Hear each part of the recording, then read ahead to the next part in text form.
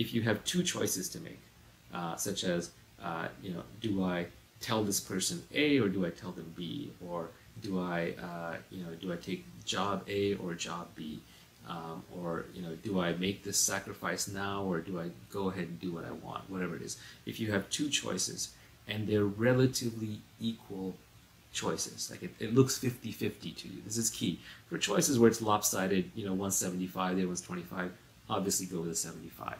But if it looks equal to you, A or B, and you can't decide, take the path that is more difficult and more painful in the short term. Because what's actually going on is one of these paths requires short-term pain, and the other one maybe requires pain further out in the future. And what your brain is doing through conflict avoidance is it's trying to push off the short-term pain. And by definition, if the two are even and one has short-term pain, that means it has long-term gain.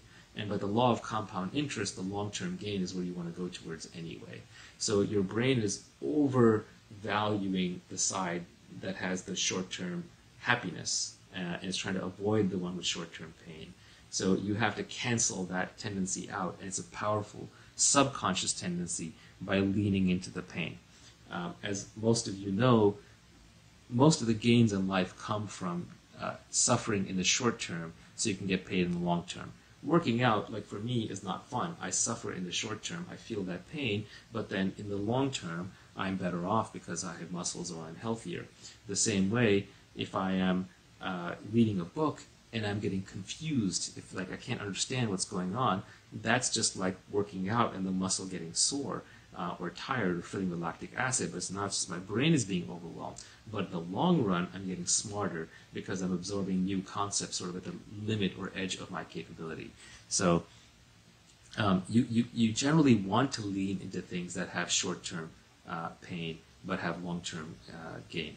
My trainer, Jerzy Gregorek, aka the creator of the Happy Body, he has a beautiful short saying where he says, hard choices, easy life, easy choices, hard life. So what he means by that is if you make the hard choices in the short term, like, oh, I shouldn't eat bad carbs or processed foods, or I should go ahead and do the workout, which is difficult and I don't feel like doing it, then in the long term, I'm going to have an easy life. But if I make the easy choices in the short term, like I'm going to stay out drinking, I'm going to go party, I'm not going to do my work right now, I'm not going to meditate, whatever it is, then in the long term, you're going to have a very difficult life. You will not have built up that self-discipline.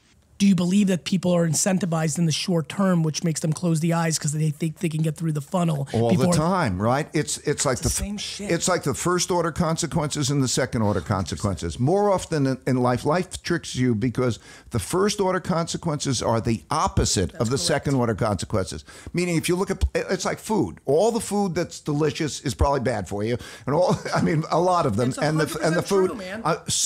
And it's the exercise. Okay, and it ain't fun. I don't like it. The first order consequences are the opposite of the second order consequence. Right. A lot of life. It's almost like you're being tricked. And life is going to trick you. I believe that. You're going to go. The guy who goes after the first order consequences without regard to the second order consequences is going to be in trouble. I call it checkers and chess. Okay. People are always just doing the first. That's right. And so that is the key. 100%. That's why you have developed that instinct that we just talked about a little bit ago, where you can succeed from failure. A lot of people don't get this. Most people don't get this because they think failure. I don't want failure, but because you learned and I learned how to make the most out of failure, my instinct is almost failure equals success. Me now, too. That sounds dumb. No, it doesn't. Okay. I call failure it equals success. But it's true. Micro failures, macro wins. Right.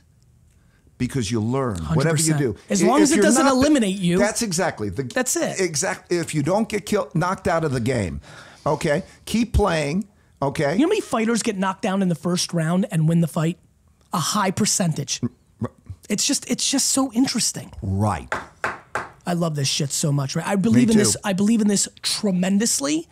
And where it takes me, and it took you in a certain path, where it takes me is the inner relationships. I think a lot of people can't execute what you and I believe in deeply because of their inability to contextualize feedback of their inner circle. But I found that I built a whole culture based on this, and I found this. it takes about 18 months to get in the habit. It's all a matter of habit. I understand. And if you create a culture in which it becomes part of the culture, it's like a culture in which people I don't know are eating and doing healthy things. Then it becomes self-reinforcing, and it can be done. What I did in the book was to put together all the protocols, because I wanted to book not just theory like this.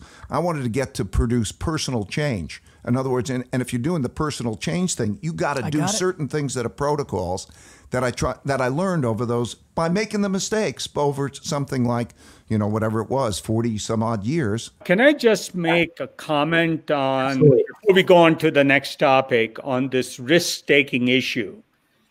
Because I think there's a very, very important lesson in my story. Most people don't realize that when I started Sun with Scott McNeely, we started another company a month earlier. And when I see audiences like this, I always ask them, do you remember what company I started and failed at? Amazing. And nobody can tell. It was a company called The Data Dump. And my point is the following. Your failures don't matter if they're manageable failures.